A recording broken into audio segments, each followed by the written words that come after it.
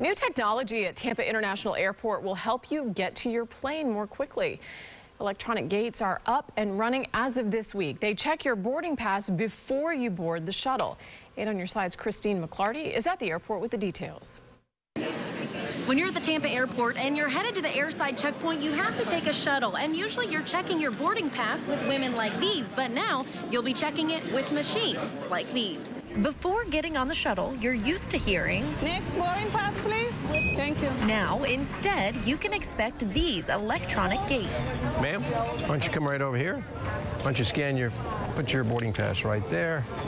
There you go. The process is simple. Scan your boarding pass, and if you're at the right shuttle, you'll get the green light and the gates swing open. I think anytime you can streamline the process, it's an improvement. And if electronics and technology can help with that, then I'm all for it. Airport officials expect the new tech to cut lines in half. I think that's hugely advantageous. I don't have to get to the airport as early. I find it easier. It's easy to check in, check out on the go, instead of waiting in long lines. There's another new addition.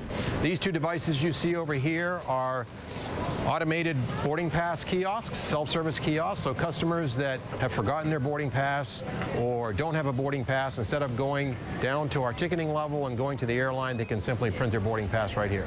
The new kiosks and e-gates cost about $700,000. An investment to get you on the shuttle and to your plane quicker, even if you don't really want to leave sunny Florida. Going back to Minnesota, the cold. To the cold? Yes.